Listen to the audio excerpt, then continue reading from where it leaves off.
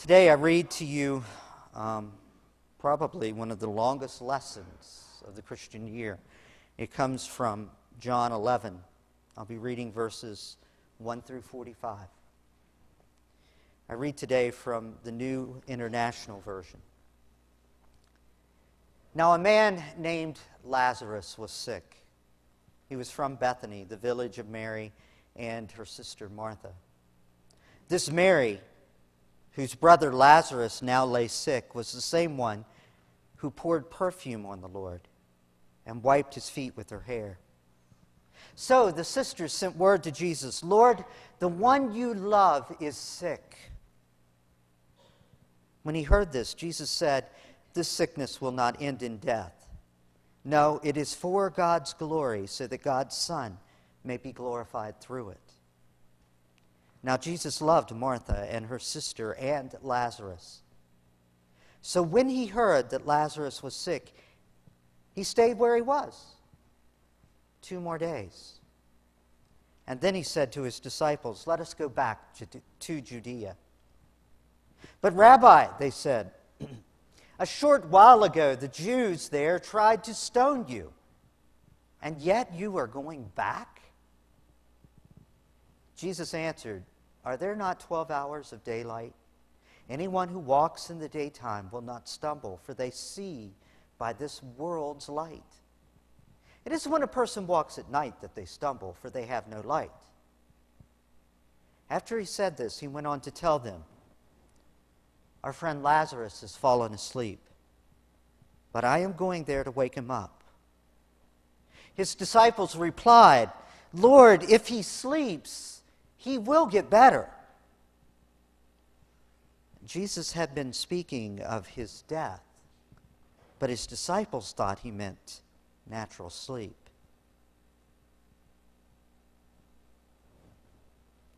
Well, so then he told them plainly, "Lazarus is dead, and for your sake I am glad I was not there, so that you may believe. But let us go to him." Then Thomas, also known as Didymus, said to the rest of the disciples, "Let us also go, that we may die with him." On his arrival, Jesus found that Lazarus had already been in the tomb for 4 days. Now Bethany was less than 2 miles from Jerusalem, and many Jews had come to Martha and Mary to comfort them in the loss of their brother. When Martha heard that Jesus was coming, she went out to meet him, but Mary stayed at home. "Lord," Martha said to Jesus, "if you had been here, my brother would not have died. But I know that even now God will give you whatever you ask." Jesus said to her, "Your brother will rise again." Martha answered, "I know he will rise again in the resurrection at the last day." Jesus said to her, "I am the resurrection and the life. The one who believes in me will live even though they die, and whoever lives by believing in me will never die. Do you believe this?" "Yes, Lord," she replied. "I believe you are the Messiah, the Son of God, who has come into the world." After she said this, she went back and called her sister Mary aside. "The teacher is here," she said, "and is asking for you." When Mary heard this, she got up quickly and went to him. Now Jesus had not yet entered the village, but was still at the place where Martha had met him. When the Jews who had been with Mary in the house comforting her noticed how quickly she got up and went out, they followed her, supposing she was going to the tomb to mourn there. When Mary reached the place where Jesus was and saw him, she fell at his feet and said, "Lord, if you had been here, my brother would not have died." When Jesus saw her weeping, and the Jews who had come along with her also weeping, he was deeply moved in spirit and troubled. "Where have you laid him?" he asked. "Come and see, Lord," they replied. Jesus wept. Then the Jews said, "See how he loved him." But some of them said, "Could not he who opened the eyes of the blind have kept this man from dying?" Jesus, once more deeply moved, came to the tomb. It was a cave with a stone laid across the entrance. "Take away the stone," he said. "But Lord," said Martha, the sister of the dead man, "by this time there is a bad odor, for he has been there 4 days." Then Jesus said, "Did I not tell you that if you believe, you will see the glory of God?" So they took away the stone. Then Jesus looked up and said, "Father, I thank you that you have heard me. I knew that you always hear me, but I said this for the benefit of the people standing here, that they may believe that you sent me." When he had said this, Jesus called out in a loud voice, "Lazarus, come out."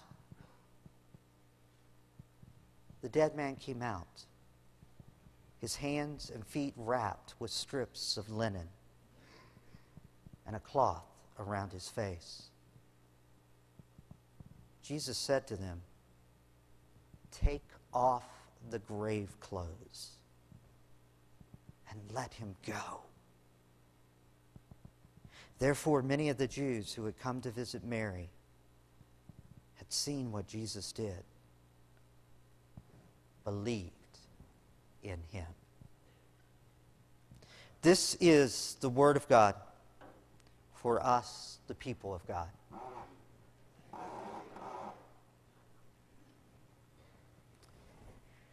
Folks, it's not hard to imagine what a difficult and painful world we live in these days. It really isn't. Natural disasters happen all the time. Mudslides covering entire towns.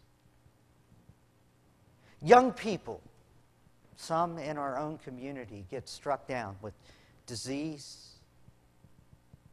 Some even succumb to death. Our own community here in Mercer County, in Princeton, is one that is plagued with problems such as child pornography, with prostitution, with drugs.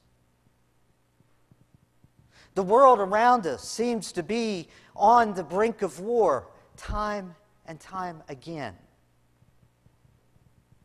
Malaria kills a human being in our world once every minute or so. Millions of people in the world we live in, folks,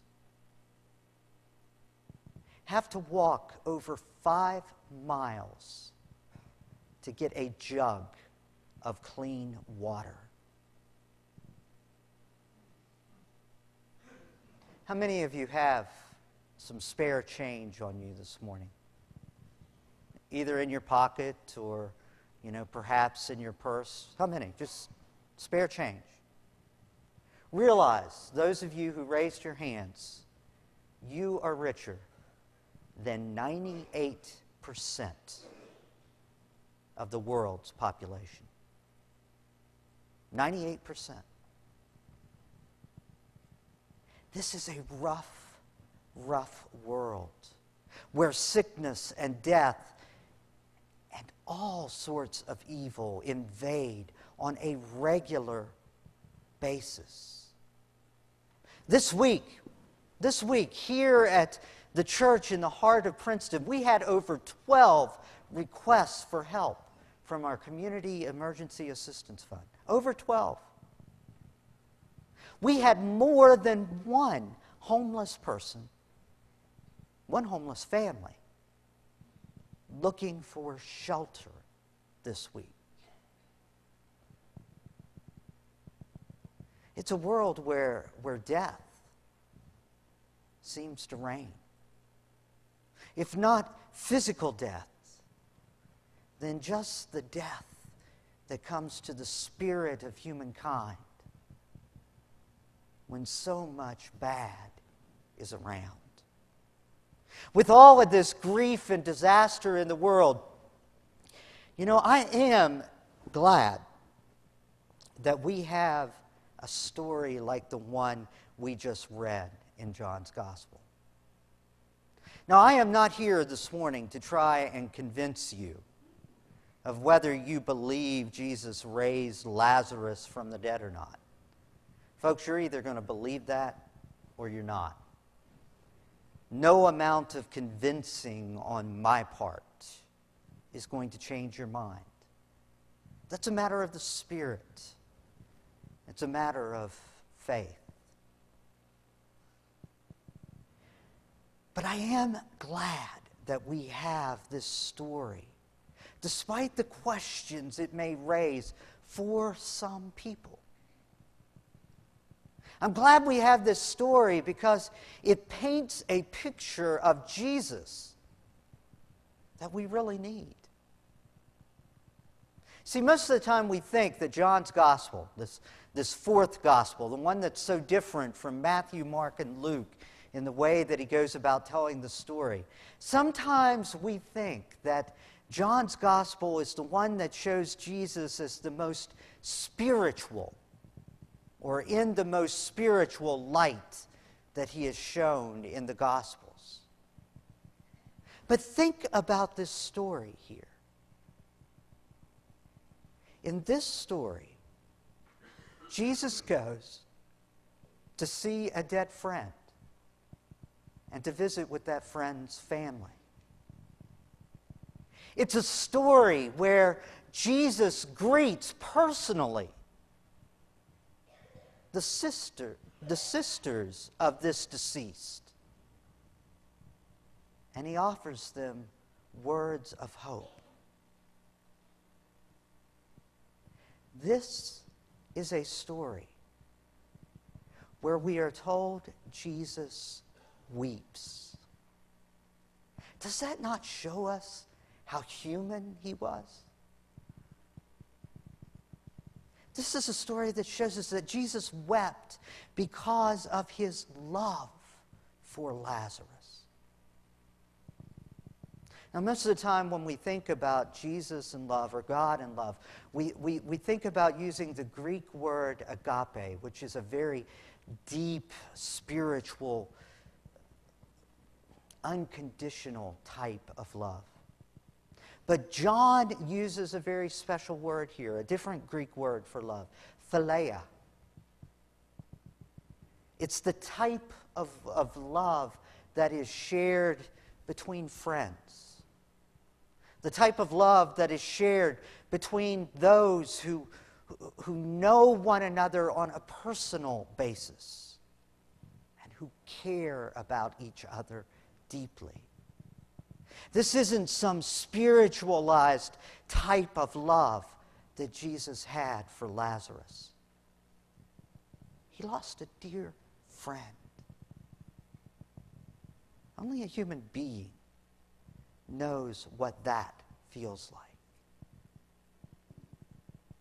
Actually, if there is any story in any of the Gospels about the adult Jesus that shows how human Jesus is, I believe it is this story.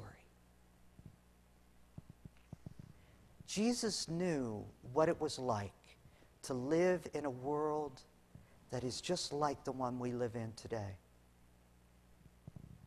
One that can be torn apart at the seams by the very power of sin let loose in the world. One that can be destroyed by death in a moment's notice. Whether that death comes through disease, through disaster, through loss of spirit, even loss of spirit in loved ones, mourning for those they've lost. At the same time, though, no story in the Gospels shows the power that Jesus had to work in this very world more than this story. Lazarus was dead, folks. Lazarus was dead for 4 days. And yet, into that dark and smelly tomb, this place where not many people would fear to go, dare to go, this tomb that held his body, Jesus looks into it, and Jesus calls, Lazarus, come forth. And Lazarus does. Jesus had talked to Mary and Martha about seeing their brother again in the resurrection that was to come. But then Jesus turns everything around and brings life back to them right then and there. In the very place they were experiencing death, Jesus brings life.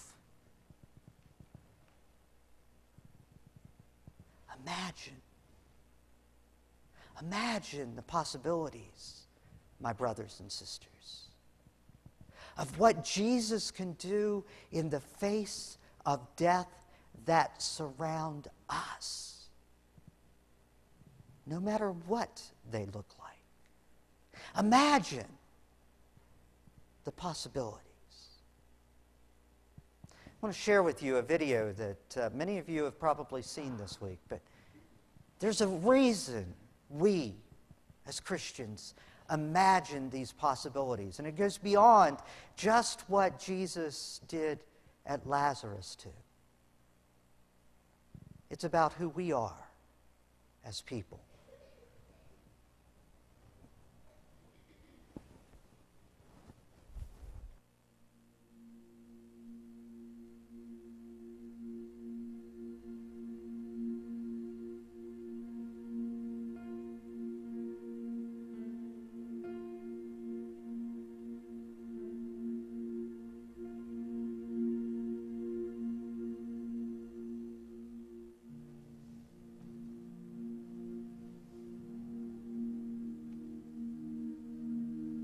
Why do we as Christians talk so much about Jesus' death?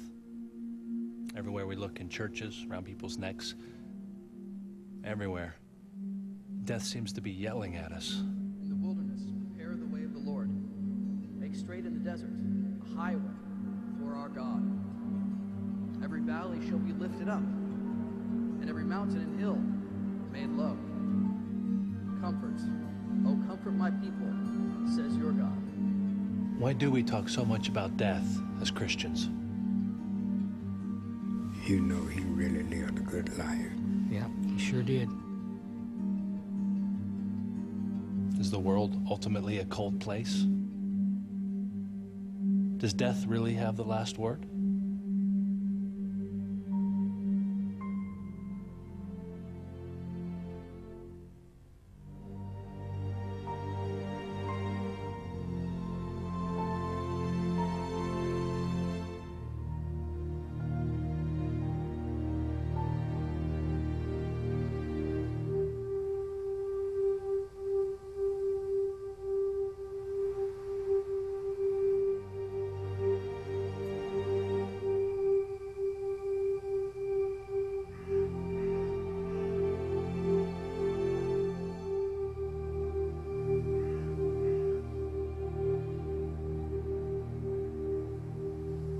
Perhaps death does have the last word.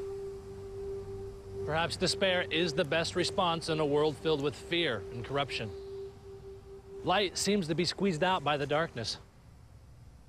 It's easy to be cynical in a world filled with death. Sometimes it seems we relish being cynical about death. But Christ doesn't speak so much about death. God only allows 3 days of such talk. Now, in Mark's gospel, Christ tells his followers 3 times, I must die. But he speaks 10 times about his resurrection. You see, Easter is Christ reminding us that God hasn't given up on us. The world matters.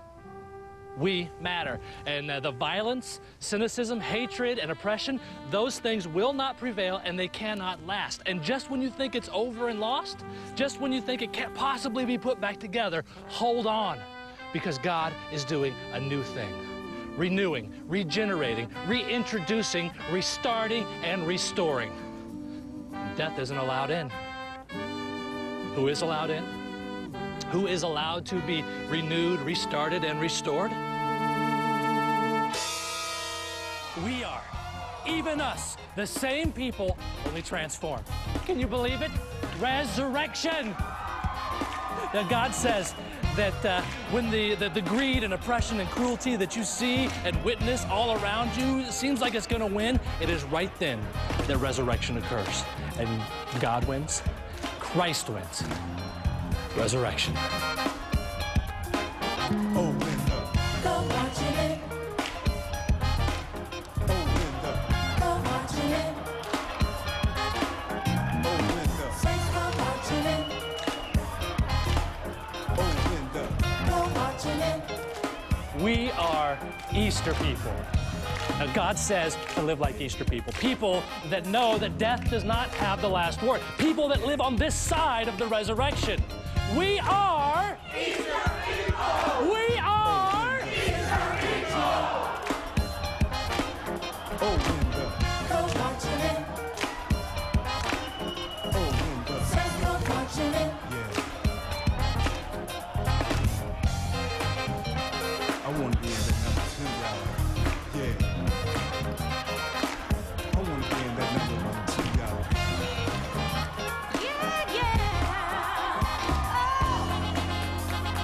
Happy Easter, Easter people.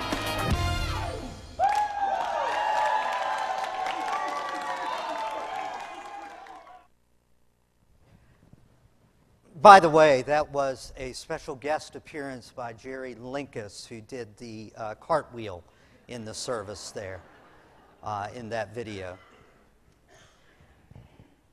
Folks, imagine the possibilities.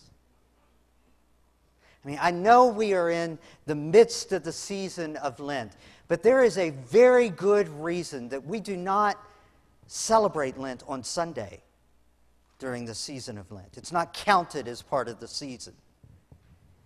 It is a day to remember Easter, to remind ourselves what is coming in the midst of this journey. We are resurrection people. We are Easter people. So imagine the possibility. We are people who have witnessed the power of the resurrection. All around us, there are people who are like Lazarus, walking out of the tomb, wrapped in clothes of death. And Jesus calls on us, those of us who know Jesus' humanity, who acknowledge his divinity, to set those people free. Because we know the power of the resurrection. We are Easter people. When we think about the problems of clean water in this world, imagine the possibility.